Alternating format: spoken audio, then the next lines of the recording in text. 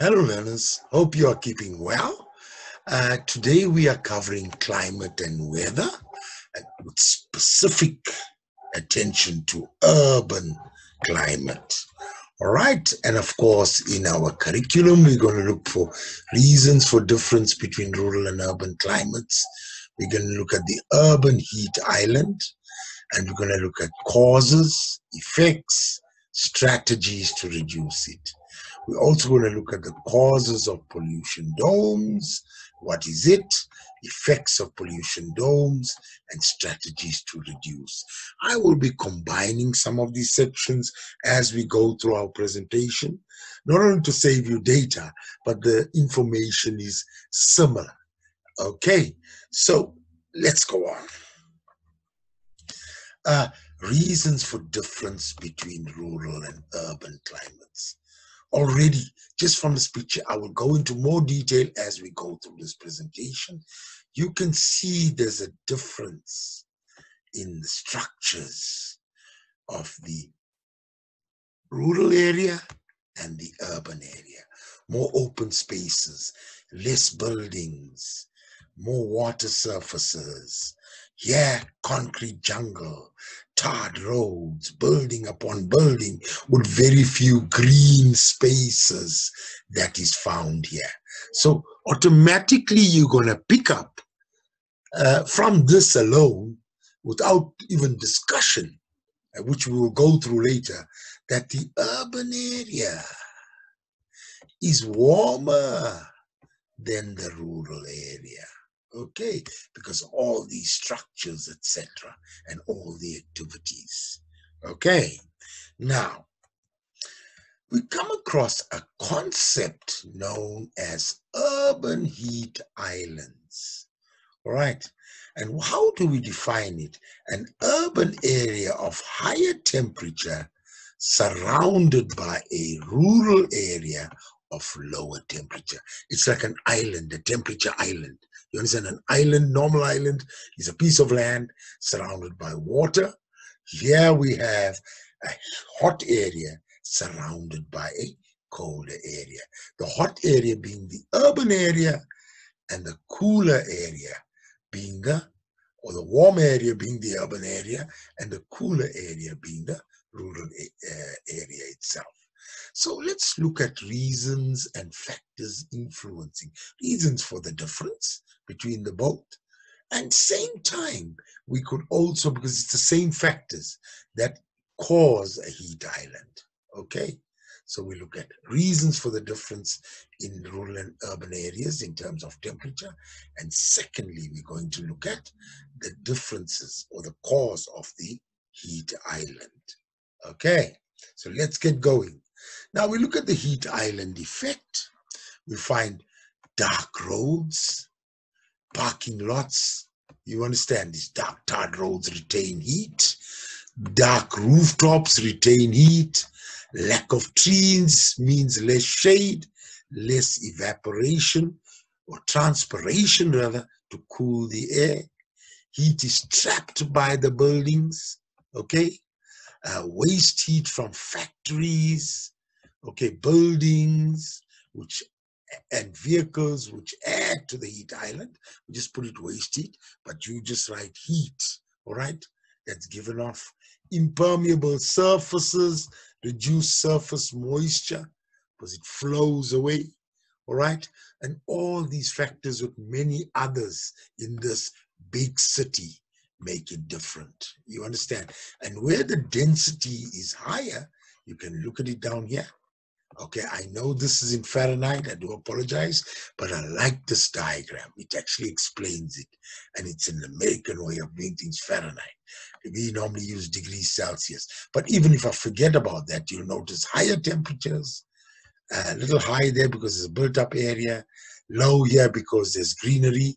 You understand? It picks up a bit because there's a residential area here, and it goes down because it's the rural farmland here. Can you see it? So wherever there's buildings, etc., it tends to pick up. Where there's activity like industrial activity, it tends to pick up. all right, in terms of the temperature itself. And where there's a lot of greenery because of transpiration and the cooling effect of vegetation, it actually reduces the temperature. Okay, so let's go through the factors. So reasons and causes, reasons for difference in rural urban temperatures, okay, and causes of the heat island. I've put them together, okay.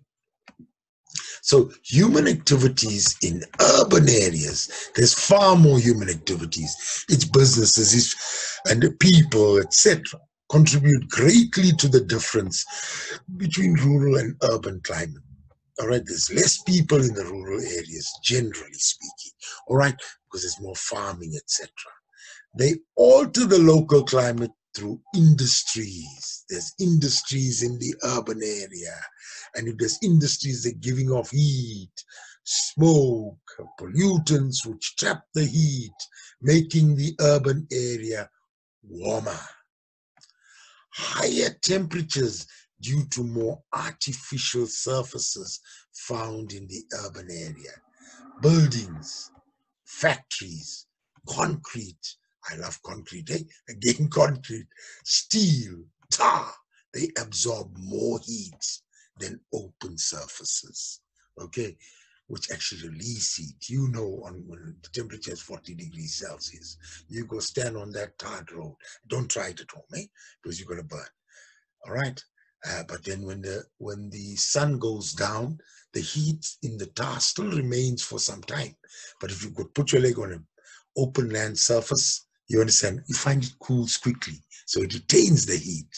More activities, more vehicles, fuel combustion, businesses, air conditioners operating, various things make the urban area warmer. All right, warmer. There's more cloud cover, more fog, more precipitation. Okay, due to more hydroscopic nuclei and moisture from the comes from the rural areas. You may say there's more moisture in the rural areas. Why is the city getting more rainfall? You understand? Now, what actually happens here, learners, is this. I'm just going to draw a little thing here. The city is hotter, so it has a lower pressure. The rural area is cooler, so it has a relatively, compared to that, a higher pressure and a higher pressure, okay, on the rural areas. So what happens now? Air moves from high pressure to low pressure from the rural areas to the urban area, and it brings in the moisture, okay? It brings in the moisture. So actually the urban area gets more rainfall because of this moisture moving. As this moisture moves in, it heats up, air rises, you understand? It condenses because the urban area has got more dust, so more condensation nuclei, more pollutants, more condensation nuclei, more droplets of water, more clouds, you understand? And therefore more rainfall. But also the clouds itself actually reflect heat back to the surface, okay? Slower wind speeds due to friction from tall buildings. You must know the tall buildings in the area, and there comes the wind. It slows it down. And you know, slower wind speeds allow for more heat. You know, when you sit in front of the fan, okay, some of you are gifted. You sit in front of the air conditioners. All right, we have to sit in front of the fans, and you notice the stronger the wind, you feel cooler. You put the fan off on a hot day, you feel hot. All right, so less movement of heat or slows down the speed of heat. Low relative humidity due to less vegetation. Okay, low relative humidity. All right, so also allowing the heat to come in. And the urban drainage system. You know, you have these big stormwater pipes which take the humidity away. All right, so it's easier to heat up. All right, you know, you watch those Ninja Turtles and you notice those big stormwater pipes. It has to go through, otherwise the city will flood. So water has to flow away very quickly if there's a flood. Otherwise you flood the city. Multiple reflections which trap the heat. You've got a big building, and then you've got a big building here. And what happens when this building gives off the heat? It gets sent down here, it's reflected in between, it then reflects it back here, and the heat gets trapped in between there, retaining the heat. All right. As I said, removal of water through stormwater pipes. I'm repeating myself. Okay, we've done that there. And of course, things like the large amount of people also make it hot in various ways. Okay, giving off heat and other things, but we won't go into detail on that. Okay, so we got our reasons for difference in urban and rural climate, and also causes of the urban heat island. All right, effects of the urban heat island. All right, it's heat-related illnesses, learners. Heat-related illnesses due to heat, and fatalities. You can even die due to incidents of thermal discomfort because of the heat on human cardiovascular and respiratory systems. Sometimes the heat doesn't allow people to breathe properly. All right, you can get heat strokes, heat exhaustion, you feel faint because of all the heat. All right, increased pollution results in respiratory problems, because with that comes the factories, etc., respiratory problems. And if it's fog, together with the pollution, will create smog. Okay, smog is a mixture of fog and the pollutants, which reduces visibility. All right, it makes it less visible, accidents, difficulty in driving, etc. Right. Also, high temperatures may produce physiological disturbances on plants. They're not used to these high temperatures as the urban heat island grows. And physiologically, they will experience things. They could dry off and whatever, you understand. So heat islands are not a good thing. Okay, it causes a lot of problems. Okay, then we have the pollution dome. Okay, now what is a pollution dome? Remember, there's a lot of pollution given off in the city.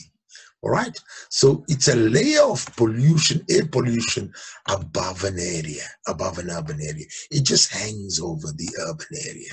Can you see it down here too? It's hanging over the urban area. All right.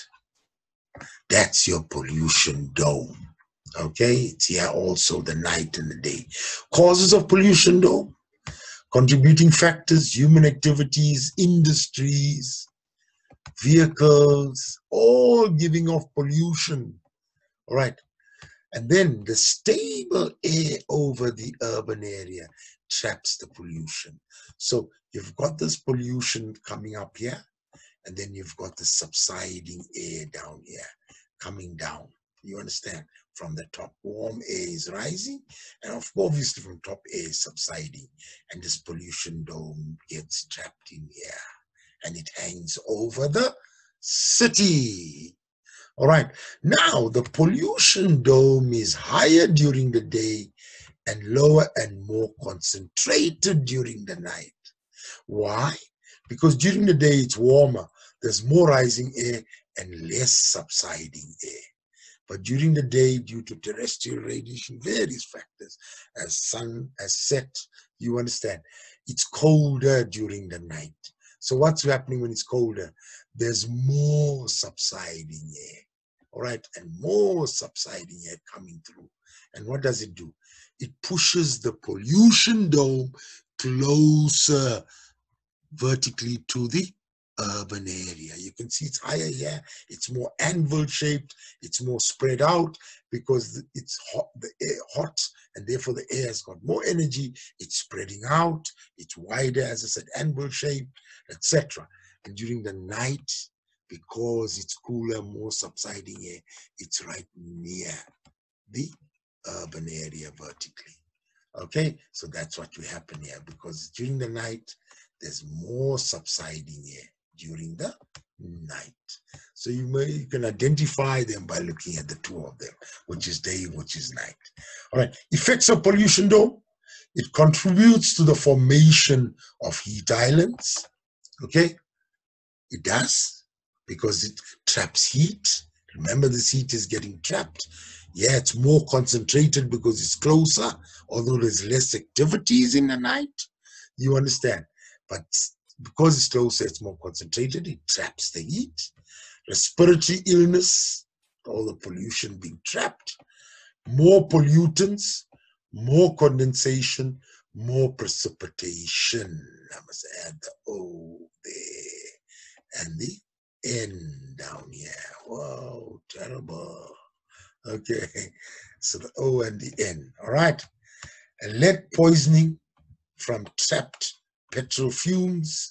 All right, I think now we're going unleaded, so maybe that's not as relevant, but lead poisoning from petrol fumes was one of the main factors. Okay, so it still can be relevant wherever it's being used. All right, now strategies to reduce the urban heat island effect and the pollution dome. See, I'm linking them. All right, of course, energy saving strategies with solar panels, which will reduce the heat island effect. All right, the heat island. All right, because it'll make it cooler, your solar panels. Plus, if we're using solar panels, we are creating less pollution by burning coal. Okay, so it cools the area. All right, we're not burning all these things. Green development, like rooftop gardens, like this one here. Can you see? There's the building here. All right, and there's a rooftop vegetation down here. Can you see it? All right, transpiration, it's cooling. The vegetation is cooling the area, absorbing the carbon dioxide, etc., which is good to reduce the heat island effect. Appropriate building design, cool reflective roofs, cool colors, painting of buildings white, you understand, so it doesn't absorb as much heat, it reflects it. Using energy efficient appliances and equipment that uses less, even your globes in your house is energy efficient, less energy is used. And then it's factors relating to global warming can also be used. It's sustainable strategies, encouraging bicycles, all right, which will then reduce the amount of cars being used in the urban area. Public transport, you understand, in the sense that public transport will allow for less vehicles on the road, less carbon dioxide or monoxide being released. Please, when you answer, you say sustainable strategies explain. You don't just say use public transport, because in geography, it's 2 marks of 8. You must say use public transport, therefore it will result in less vehicles on the road, less carbon emissions. Can you see the full answers itself? You must answer in that way. Okay, very, very important. I showed you the future slide there. Okay, that's a future attraction. Okay, but this is the strategies that you can implement. And of course, the factors relating to global warming can be included, but you must relate it to heat island effect and how it reduces the temperatures. Okay, learners, that's your urban climates. I hope it has assisted you. All the best. Goodbye.